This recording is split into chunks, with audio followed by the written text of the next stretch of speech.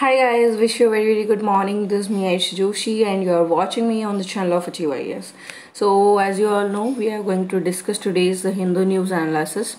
सबसे पहले तो मैं आपको ये बता दूँ कि मैं पिछले कुछ आई कैन से 2 डेज से थोड़ा सा पर्सनल इश्यूज़ की वजह से बिज़ी होने के कारण एनालिसिस नहीं लेकर आ पाई आपके लिए, तो उसके लिए I am really very sorry for that. Okay, and again it's 27th May, Wednesday, and we are here.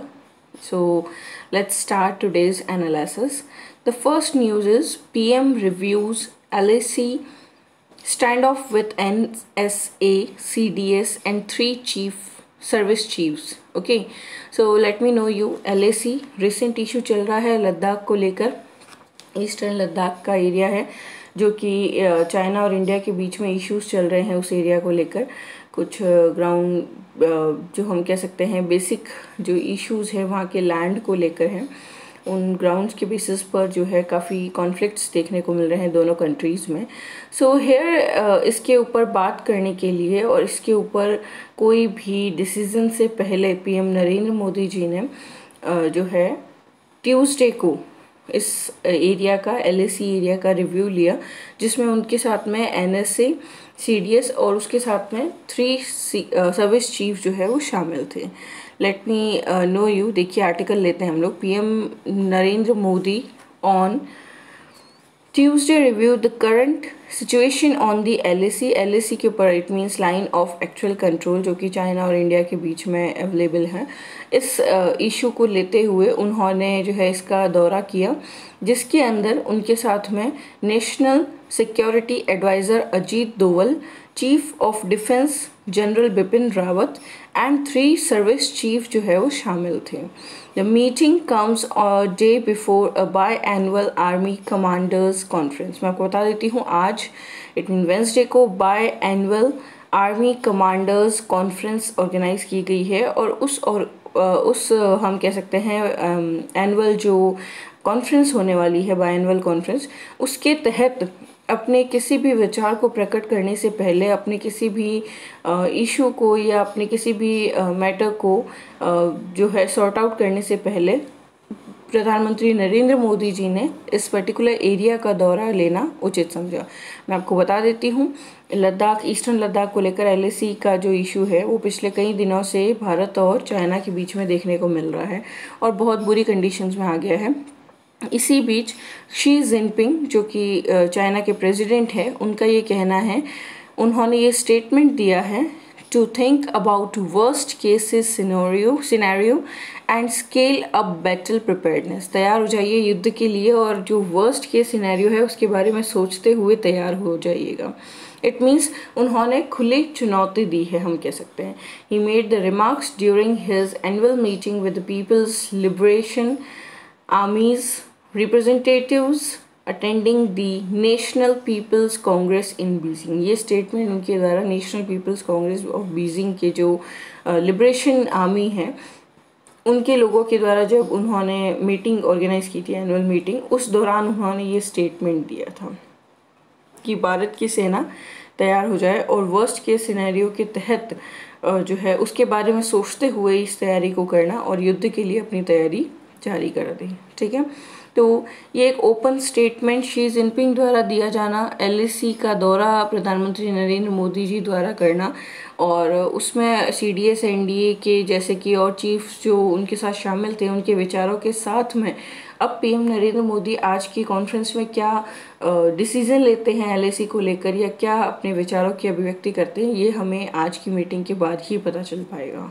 Okay, so the next news is no WHO bar on India testing HCQ as preventive.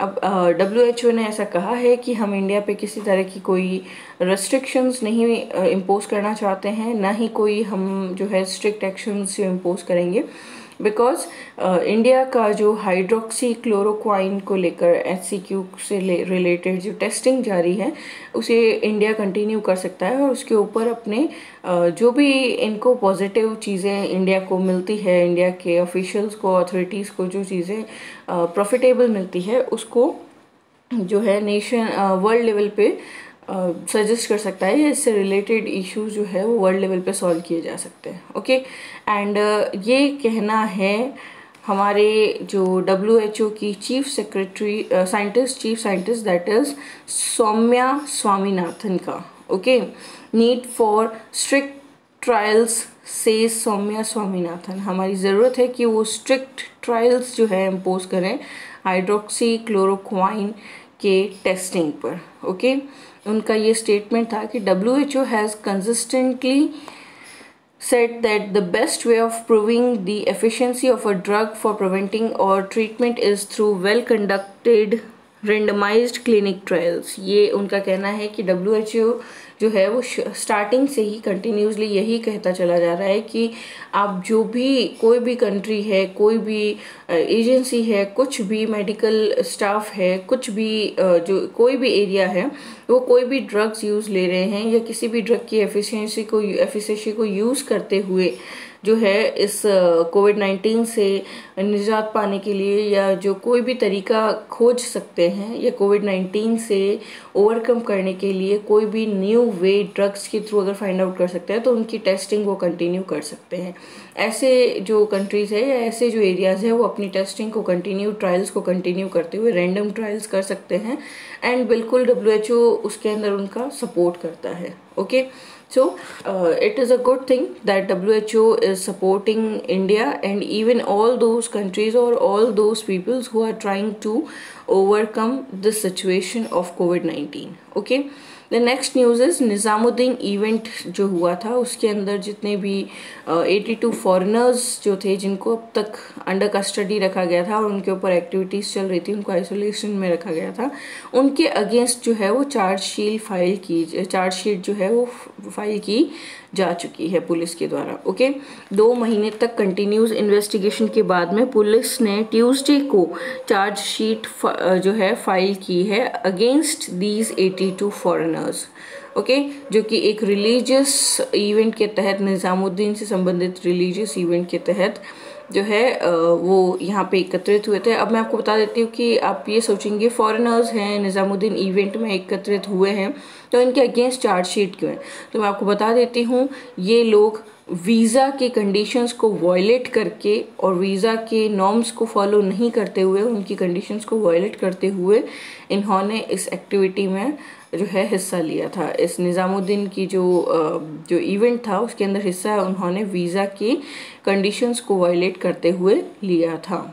Okay, सो और वो भी इस दौर में जब हम कोविड-19 से गुजर रहे हैं, एक ऐसे दौर से गुजर रहे हैं जहाँ पे हमें फॉरेनर्स या और अन्य लोगों से जो बाहरी देशों से आए हैं उनसे सतर्क रहने की ज़रूरत है। और even India is taking the important steps towards all those peoples जो कि ऑलरेडी इंडिया के ही हैं लेकिन बाहर रहना है, उसके अगेंस्ट भी हम लोग बहुत सारे सिक्योरिटी मेजर्स को फॉलो करते हुए उन्हें वापस लेकर आ रहे हैं। और उस कंडीशन में 82 फॉरेनर्स का जो है वीज़ा कंडीशंस को या वीज़ा की नॉर्म्स को या वीज़ा की हम कह सकते हैं धोखेबाजी से वीज़ा को इस्तेमाल करते हुए वो और वीज़ा के जो है मिसयूज़ करते हुए, उन्हें वायलेट करते हुए उसकी कंडीशंस को वो भारत में आए और इस इवेंट में हिस्सा लिया।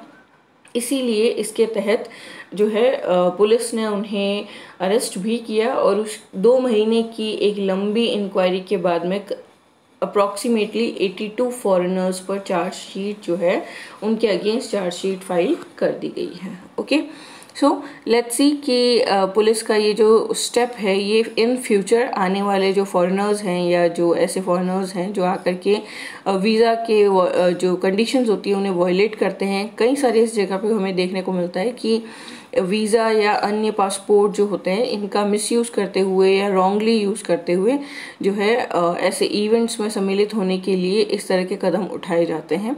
तो उम्मीद है कि इस तरह के स्ट्रिक्ट जो इम्पोजमेंट है उसके द्वारा इस तरह की गतिविधियों को आगे के लिए रोका जा सकता है। ओके, सो नेक्स्ट हम बात करेंगे ऑयल प्राइस पिकल। मैं आपको बता देती हूँ कि ऑयल के ऊपर जो प्राइस है, उनकी ऑयल की प्राइसेस बढ़ गई क्योंकि उनके ऊपर जो ड्यूटी है वो ड्यूटी बढ़ा दी गई है। ओके, तो एक्साइज ड्यूटी बढ़ा देने के कारण फ्यूल के जो प्राइस है वो भी बढ़ गए हैं, और एक्साइज ड्यूटी बढ़ा देने का से जो फंड इकट्ठा होगा ये तो श्योर है कि वो उसे इस्तेमाल किया जा सकता है वेलफेयर के लिए, लेकिन कई बार हमें कुछ मेथड्स ऐसे जो हैं इम्प्लीकेट कर दिए जाते हैं जिससे कि आने वाले टाइम में कुछ नेगेटिव फेसेस भी हमें देखने को मिलते हैं। ठीक है, तो अब ये ड्यूटी को जो है इम्पोज करने का एक जो मेथड होता है वो एक प्रॉपर मेथड होना चाहिए। Union petroleum minister Dharmendra Pradhan ने रिसेंटली जो है एक सेंट्रल रिमार्क देते हुए ये कहा कि कॉशियस एंड कॉन्शियस अप्रोचेस को फॉलो करते हुए फ्यूल प्राइसेस को बैलेंस करने के मकसद से या आम जीवन को या आने वाले टाइम में आफ्टर लॉकडाउन जो फ्यूल्स का कंजप्शन होगा उसको मैनेज करने के लिए 45% जो है 2019 में 45% लोअर थी, वो अब अचानक से हम कह सकते हैं एक्सप्लेनेशन या हम कह सकते हैं अनएक्सेप्शनेबल कंडीशन के तहत, क्योंकि हम ऐसी कंडीशन से गुजर रहे हैं एक बिल्कुल अस्थाई या हम कह सकते हैं कि कोई आइडिया के बिना हमें इस कोविड-19 के इस दौर से गुजरना पड़ रहा है। तो उस दौर में इस तरह से अचानक से जो है प्राइजेस को बढ़ा देना कहीं ना कहीं हमारे लिए एक सेकंड हम कह सकते हैं स्ट्रोक की तरह आया है। मतलब हम कह सकते हैं कि पहला झटका ऑलरेडी कोविड-19 का और दूसरा झटका इस तरह से प्राइजेस का बढ़ना। मैं आपको बता देती हूँ 2019 में ये प्राइजेस जो है 45% तक लो थे। अब क्योंकि इनके अंदर जो है ड्यूटीज़ इम्पोज कर दी गई है तो उसके तहत ये अब 45% तक अपने एक्चुअल प्राइस से बढ़ चुके हैं।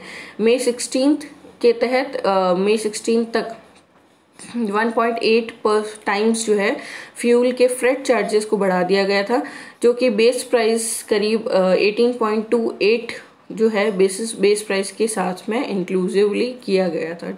ठीक है, इसके साथ में and represented 46% of the final retail, और फाइनल जो रिटेल प्राइस आता है वो करीब 46% तक रिप्रेजेंट किया गया था, that was 71.26। Okay, so it is a big stroke. अचानक से इकोनॉमिक एक्टिविटीज़ में इस तरह के बदलाव आना अपने आप में एक हम कह सकते हैं, हाँ इन फंड्स को प्रॉपरली यूज़ किया भी जा सकता है, लेकिन कहीं ना कहीं जहाँ पे हम लोग इतनी प्रॉब्लम से, आम जनता इतनी प्रॉब्लम्स को फेस करती हुई आगे बढ़ रही है, इकोनॉमिक प्रॉब्लम्स, फिनेंशियल प्रॉब्लम्स को, उसके बाद में रीजनरेट हो रही है जब इकोनॉमिक एक्टिविटीज़, या हम कह सकते हैं जब आम जनता फिर से अपनी आर्थिक गतिविधियों, आर्थिक प्रयासों की ओर जा रही है, उस कंडीशन में एटलीस्ट सरकार की ज़रूरत है कि वो कुछ हफ्तों तक, एटलीस्ट 2 से 3 हफ्ते तक वो इस तरह के स्टेप्स ना ले जो कि और भी ट्रबल करे लोगों को, आम जन को और ज़्यादा मुसीबत में डाले, है ना। सो ये हमारी ज़रूरत है, सरकार की ज़रूरत है कि वो आम जन को ध्यान में रखते हुए इस तरह के स्टेप्स को जो या इस तरह के डिसीजंस को इम्पोज करे, इस तरह के रेस्ट्रिक्शंस को इम्पोज करे। ओके, अगर हम बात करें 2018 की, अहेड ऑफ की assembly election the centre had cut the excise duty at the time. जिस समय इलेक्शन होने वाले थे एग्जैक्टली उसी टाइम पर सेंटर ने एक्साइज ड्यूटी के जो रेट्स हैं उन्हें ग्लोबल लेवल पे क्रूड प्राइस के कम हो जाने के मतलब मिनिमाइज हो जाने का, उन्होंने कहीं इलेक्ट्रल फॉल आउट ना हो जाए इस चीज़ को ध्यान में रखते हुए फ्यूल के कॉस्ट को जो है कम कर दिए थे। ठीक है, तो गवर्नमेंट का जो गोल था उस कंडीशन में वो ये था कि वो मैक्सिमाइज करे रेवेन्यू को। किस तरह के रेवेन्यू का? फ्यूल प्रोडक्ट से होने वाले रेवेन्यू को। ठीक है, जिससे कि वो वेलफेयर एसोसिएशंस के अंदर वेलफेयर वर्क में पैसे को इन्वेस्ट कर सके। Only bear fruit if demand of petrol and diesel remains unaffected by the continuing high cost. Continue high cost के चलते यदि फ्यूल प्राइसेस बिल्कुल हम कह सकते हैं अनइफेक्टेड रहते हैं तो उससे कहीं ना कहीं पब्लिक को और इवन गवर्नमेंट को भी इस चीज़ का फ़ायदा ज़रूर मिलता है। ठीक है, तो इट इज़ ऑल अबाउट हम कह सकते हैं ये जो फ्यूल प्राइजेस है उसके बारे में है। तो सरकार ऑल ओवर अगर हम बात करें, with potential investors unlikely to be impressed by the lack of autonomy in the sector, it is in the government's interest not to risk the health of the goose that lays the golden eggs। ये ज़रूरत है सरकार की कि वो इस तरीके के इंटरेस्ट को रिस्क में न डाले जो उनके लिए सोने के अंडों को देने वाली मुर्गी को ही खतरे में, उसकी हेल्थ को ही खतरे में डाल दें। ठीक है। सो हालांकि जो फिनेंस मिनिस्टर हैं उन्होंने 2.1 लाख करोड़ का जो फिस्कल अभी अनाउंस किया है, उसके तहत भी बीपीसीएल और पेट्रोलियम प्रोडक्ट्स के बारे में बात कही गई है, उन्हें भी इंक्लूड किया गया है। सो लेट्स सी कि क्या जो है कॉम्प्लिकेशंस क्रिएट होते हैं, क्या पॉजिटिविटी देखने को मिलती है इन फ्यूल प्राइसेस को इफेक्ट होने से। ठीक है। इन फ्यूल प्राइसेस के इफेक्ट से सोसाइटी और आम जन की जो जीवन शैली पर क्या प्रभाव पड़ता है, ये आने वाले दौर में पता चलेगा। ठीक है। The next news is the heavy burden on social suffering. Socially जो लोग सफ़र कर रहे हैं उनके हैवी बर्डन की बात कही गई है। मैं आपको बता देती हूँ कि हमारी हिस्ट्री रही है, एक बहुत पहले की हिस्ट्री रही है। बुद्धा ने अपने लाइफ से हमें ये बताया कि कुछ भी चीज़ जो है आपकी जो हम कह सकते हैं बिल्कुल स्थिर कभी नहीं होती। चाहे आप पीक पर हैं तो आप ज़रूर एक दिन नीचे तक आएंगे, और यदि आप नीचे तक हैं तो ये भी पॉसिबिलिटी है कि आप एक दिन ज़रूर ऊपर तक, पीक तक पहुंचेंगे। आपकी लाइफ में कोई सर्टेनिटी नहीं कह सकते हम कि हम एक स्टेबिलिटी नहीं होती हमारी लाइफ में। हमारी लाइफ में हर एक दिन एक नया फेज़ लेकर आता है। ठीक है। और उसी तरीके से जो है दुख की व्याप्ति होती है। दुख कैसे क्रिएट होता है, दुख का जो कारण है वो क्या होता है, कुछ एलिमेंट्स का इम्परफेक्ट होना, है ना। और उस इम्परफेक्शन के चलते जीवन में दुख होता है। हम जैसा चाहते हैं वैसा यदि हमारे जीवन में ना हो तो हम उस चीज़ को लेकर दुखी हो जाते हैं। तो यही एक दुख का कारण बुद्धा ने बताया है, और इस चीज़ को हम काफ़ी लंबे टाइम से सफ़र भी कर रहे हैं और देख भी रहे हैं। देखिए अगर हम बात करें तो एक 3 फेजेस होते हैं किसी भी दुख के, है ना। क्या होता है, सबसे पहला फेज जो होता है वो ये होता है कि नेचुरल कैलेमिटी। सोर्स क्या होता है, आपके जीवन में दुख आने का जो एक सोर्स है वो आपके द्वारा निर्मित नहीं होता। कोई नेचुरल कैलेमिटी है, जैसे कि हम कह सकते हैं we can say like disease हो गया, सिकनेस हो गया, एजिंग हो गया, डेथ हो गया, कोई नेचुरल जो है कैटास्ट्रोफ देखने को मिल गया, या कोई मिसफॉर्च्यून ही है आपकी लाइफ में जिससे कि अनएक्सपेक्टेडली क्रैशेस हुए हैं आपकी लाइफ में। तो ये सारी चीज़ें हमारे जीवन को बहुत प्रभावित करती है और ह्यूमंस के लाइफ में काफ़ी इफेक्ट लेकर आती है ये, है ना। और जो कि अगर आप उससे ओवरकम, देखिए बहुत सारे ऐसे एपिक्स हुए हैं, बुद्धा के व्यूज़ देखने को मिलते हैं, और एपिक्स देखने को पढ़ने को मिलते हैं। महाभारत देख लीजिए आप, युद्ध हुआ था विश्व स्तर पे, जो है बहुत बड़ा महाभारत युद्ध 18 दिन तक चला था।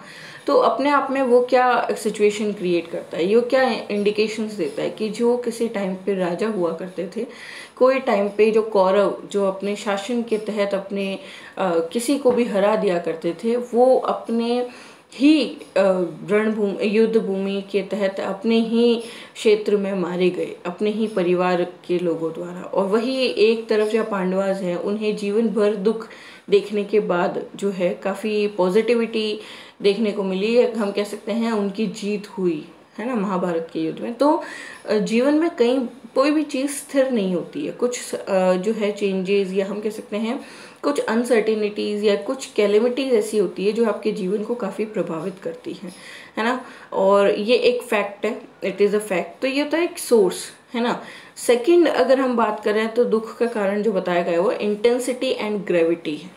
क्या है ये, जैसा कि आपको पता होगा अशोका ने कलिंग पर विजय के लिए जो युद्ध हुआ था, और उसके तहत कई सारे लोगों को मार दिया गया था, है ना, अशोका द्वारा। तो उससे दुख व्याप्त होकर उससे उनको ये दुख हुआ कि मैंने अपने राज्य विस्तार के लिए मैंने इतने सारे लोगों को मार दिया, और वो स्पिरिचुअलिटी की तरफ चले गए। तो एक कुछ ही क्षण लगे उनके विचारों में परिवर्तन आने में, और उन्होंने अपने जीवन को ही बदल डाला। इवन उन्होंने नहीं, उनके उन विचारों ने, है ना। सो वो जो दुख था वो उन्हें एक अलग फेज में लेकर चला गया, जबकि वो एक बहुत बड़े राजा थे, इस युद्ध में जीत चुके थे, कलिंग जीत चुके थे वो।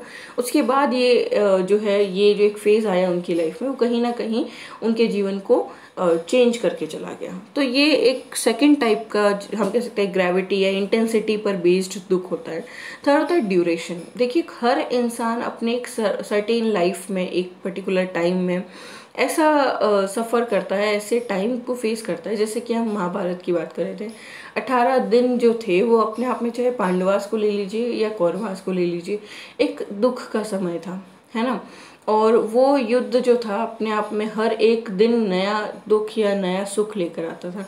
जिस दिन युद्ध में जीत होती हुई दिखाई दे, वो उसके लिए, उस टीम के लिए जो है सुख के पल होते थे, वहीं दूसरी वाली टीम के लिए दुख के पल होते थे। तो और अल्टीमेटली व्हाट वाज हैपेंड कि महाभारत युद्ध के बाद जब पांडवास जब जीते तो उनके लिए सुख का समय था, जबकि जो कौरवास जो है वो जो हारे थे उनके लिए दुख का एक समय निकला था, है ना।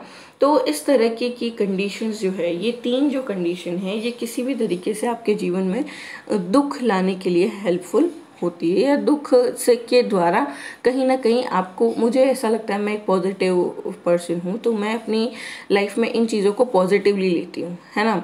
सो कहीं ना कहीं we should know world level पे, जैसे कि हम कैलेमिटी से सफ़र कर रहे हैं, हम और भी चीज़ों से, और भी कई सारे दुख हैं जिनसे हम सफ़र कर रहे हैं, और उसी के तहत उस बीच में माइग्रेंट्स के लिए भी इसी तरह का एक पर्टिकुलर फेज़ है ये, जिसके अंदर ये तीनों चीज़ें, मतलब जो सफ़र की सोर्सेज की बात की हमने, जो कि उनके लिए सोर्सेज हैं, इंटेंसिटी और ग्रेविटी की बात की, ड्यूरेशन, तो तीनों चीज़ों ने एक साथ अटैक किया है। तो आप समझ सकते हैं उनके दुख का कारण किस लेवल पे हो सकता है माइग्रेंट्स के। तो और इस चीज़ के लिए जो रिस्पॉन्सिबल पर्सन है वो हम हैं, जिनके पास में पावर वेल्थ है, हम जैसे लोग जो कि जो जिनके पास पावर और वेल्थ है, एटलीस्ट शेल्टर है, और हमारे पास अगर इतना है तो हम उनकी हेल्प कर सकते हैं माइग्रेंट्स की। लेकिन अगर नहीं कर रहे हैं तो उनके दुख का कारण कहीं ना कहीं हम लोग हैं, और कहीं ना कहीं नहीं, काफ़ी हद तक हम लोग हैं। और उसके अलावा वो सरकार जो उनकी रिस्पॉन्सिबिलिटी लेके चलती है, एक राज्य की रिस्पॉन्सिबिलिटी, वो अपने राज्य में होने वाली इन गतिविधियों से वाकिफ़ ना हो, या वाकिफ़ होते हुए भी उनके तहत कुछ कार्य ना करें। तो ये सारी चीज़ें जो है हम कह सकते हैं कि आम जीवन, सोशल, सामाजिक जीवन को प्रभावित कर रही हैं।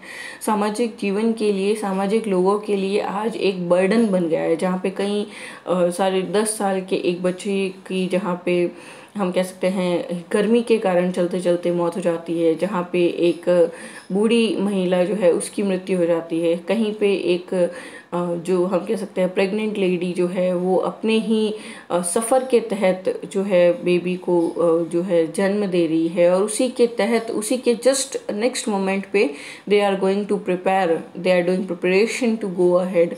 तो इस तरीके की सिचुएशंस जो है भगवान जीवन में किसी के भी ना दें। लेकिन हाँ, कुछ लोग ज़रूर स्ट्रांग हो जाते हैं इन चीज़ों से, लेकिन कई लोग हिम्मत हार बैठते हैं, क्योंकि ऐसी कंडीशन जो माइग्रेंट्स की अभी है उसको मैं बिल्कुल कोरिलेट कर सकती हूँ कि वो जो दुख के 3 कारण मैंने आपसे डिस्कस किए, सोर्स, इंटीग्रिटी और सॉरी इंटेंस एंड हम कह सकते हैं ग्रेविटी, इसके अलावा जो हमने जो थर्ड फैक्टर डिस्कस किया था यहाँ पे, दैट इज ड्यूरेशन, या ड्यूरेशन। तो ये जो इंटेंसिटी, ग्रेविटी, ड्यूरेशन, सोर्स, तीनों चीज़ों को मिलाकर जो दुख निकल कर आता है, वो पूरा का पूरा दुख जो है हमें एक माइग्रेंट्स की लाइफ में देखने को मिला। तो ये जो एक पेंडेमिक के तहत इनको जिन पॉइंट से गुजरना पड़ रहा है, पुअर अगर पॉइंट ऑफ व्यू से बात करें तो गरीबी अपने आप में एक अभिशाप बनकर सामने आई है ना। और वो डेफिनेटली जो अमीर इंसान हैं उनको कोई फ़र्क नहीं पड़ता, जिनके पास काफ़ी वेल्थ है और जो बिल्कुल वेल सेटल्ड हैं उनको कोई फ़र्क नहीं पड़ा इन चीज़ों से। लेकिन सबसे ज़्यादा प्रभावित क्षेत्र जो है वो माइग्रेंट्स है, वो गरीब इंसान हुआ है जो इन सारी चीज़ों को जो अपने दुख का कारण समझकर आगे बढ़ रहा है, ठीक है, फिर भी जीवन से जंग लड़ रहा है और जीत भी रहा है ना। सो ये अगर इस तरह के इश्यूज या इस तरह की सोशल सफरिंग जो है एक बर्डन बनकर सामने आती है पुअर और माइग्रेंट्स के ऊपर, तो ये कहीं ना कहीं रिस्पॉन्सिबिलिटी बन जाती है, या उसका कारण जो है वो हम जैसे लोग, मतलब आम जन, सरकार है, और वो लोग हैं जो वेल्थी होने के बाद भी इन लोगों की हेल्प के लिए आगे नहीं बढ़ सकते। So it is all up to us कि हम इस तरह की सिचुएशंस को कैसे हैंडल करते हैं। Okay, now let's take the view, the common factor ये आप खुद से डिस्कस करेंगे। नेक्स्ट जो देखिए मैं आर्टिकल जो आपको बता रही हूँ, ये 2 आर्टिकल्स हैं। कॉमन फैक्टर जो है ये बात की गई है यूएस और चाइना को लेकर। यूएस जहाँ पे पूरी तरीके से पॉलिटिकली जो है चाइना को रॉन्ग प्रूव करने पे, कभी उसे राइट करने पे, कभी खुद के वोट बैंक्स को बचाने के लिए प्रिवेंटिव वे में चलना, तो इस तरह के जो कॉम्प्लिकेशंस हमें यूएस जो है डेमोक्रेसी में देखने को मिल रहे हैं, या यूएस जो हम कह सकते हैं इलेक्शन फैक्टर को देखते हुए जो स्टेप्स उठा रही है यूएस पॉलिटिक्स, उसको देखते हुए चाइना उनके लिए एक बहुत बड़ा मुद्दा बना हुआ है, उनके लिए सब्जेक्ट मैटर बना हुआ है। सो लेट्स सी क्या आगे क्या कॉन्सिक्वेंसेस देखने को मिलते हैं, और आप लोग खुद ये आर्टिकल जो है पढ़ेंगे और मुझे कमेंट सेक्शन में बताएंगे कि क्या जो है कॉम्प्लिकेशंस या क्या इश्यूज या क्या यूएस और चाइना के बीच में एट प्रेजेंट क्या कंडीशन है, वो आप मुझे कमेंट सेक्शन में बताएंगे। The next is continue India's tryst on Nehruvian ideology. Nehru ji की जो आइडियोलॉजी है उसके हम कह सकते हैं उसके बेसिस पर उसका जो ट्रस्ट है या उसका जो ट्रस्ट है, उसके वास्ता जो है हम कह सकते हैं इंडिया का वास्ता है कि वो नेहरूवियन आइडियोलॉजी को फॉलो करे, उसी के साथ में आगे बढ़े। बिकॉज उन्होंने जो डार्क फेसेस भी उनके लाइफ के थे, जब उन्होंने कम्युनलिज्म के बेसिस पर या और भी कई सारी जो है इश्यूज़ के बेसिस पर बहुत सारे नेगेटिव एस्पेक्ट्स भी कवर किए हैं अपनी लाइफ के और पॉलिटिक्स के, but still they goes well. अच्छा, मैं आपको बता देती हूँ ये आर्टिकल आज क्यों डिस्कस किया गया, क्योंकि आज 27 मई है and this is the anniversary of Pandit Jawaharlal Nehru. So world stage के बेसिस पर उन्होंने जो ये स्टेप्स, उनके जो ये हम कह सकते हैं 56 ईयर्स है उनके एनिवर्सरी के। After this we should go through आज के दिन, क्योंकि हमारे लिए नेहरू जी एक बहुत अलग पोजीशन पे खड़े होते हैं ना, एक अलग पोजीशन क्रिएट करते हैं। तो उस कंडीशन में चाहे आज़ादी को ले लीजिए, चाहे इक्वालिटी को ले लीजिए, चाहे सोसाइटी को ले लीजिए, चाहे कम्युनलिज्म के बेसिस पे लीजिए, हर तरीके से उन्होंने अपनी एक अमिट छाप छोड़ी है हम पे, है ना। सो क्या इम्पैक्ट हैं उनके और गांधी जी के बिल्कुल करीबी होने का क्या कारण है, सामाजिक सुधारों के तहत उनके क्या विचारधारा थी, उनके क्या क्या डार्क फेसेस थे लाइफ के जो उन्होंने सफ़र किए, और उनके जो है कॉन्सिक्वेंसेस क्या देखने को मिले भारत को या उनको खुद को, ये सारी चीज़ें इस आर्टिकल में डिस्कस की गई है। It's just like a story of Pandit Jawaharlal Nehru and about Nehruvian ideology. आपको ये पढ़ना चाहिए बिकॉज कहीं ना कहीं नेहरूवियन आइडियोलॉजी जो है इससे संबंधित प्रश्न एग्जाम में बन सकते हैं। ओके, सो आज के सारे इंपॉर्टेंट आर्टिकल्स, सारे नहीं कह सकती, कुछ आर्टिकल्स और भी नेक्स्ट पेजेस में रह गए हैं, तो वो आप बिल्कुल देख लीजिएगा, क्योंकि सारे ही कोविड-19 या अन्य दूसरी चीज़ों से संबंधित हैं। And because of some personal issues I can't take any more, मतलब कुछ ज़्यादा लंबा नहीं ले पाऊँगी मैं इसको, तो कोई बात नहीं। हमने सारे जैसे एडिटोरियल एनालिसिस लिया है, इसके अलावा और भी जो LSC से रिलेटेड इशू है उसे भी लिया है, उसके अलावा जो निज़ामुद्दीन वाला केस है उसे भी हमने यहाँ पे लिया है, ठीक है।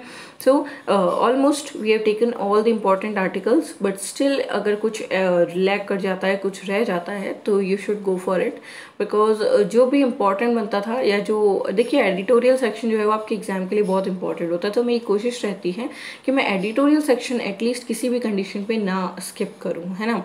सो हम ये कवर कर लेते हैं और इसके साथ ही कुछ इंपॉर्टेंट न्यूज़ भी कवर कर लेते हैं। सो उम्मीद है आपके सारे कंसेप्ट, जितने भी न्यूज़ आर्टिकल्स हमने लिए हैं वो सारे कंसेप्ट्स क्लियर हुए हैं, और मैंने आपको कुछ वर्क भी दिया है, तो उसके बारे में भी मुझे कमेंट सेक्शन में आपका आंसर चाहिए। Okay, so thanks for being with me, bye bye, take care, have a great day, C you soon and hope we will meet tomorrow, bye bye.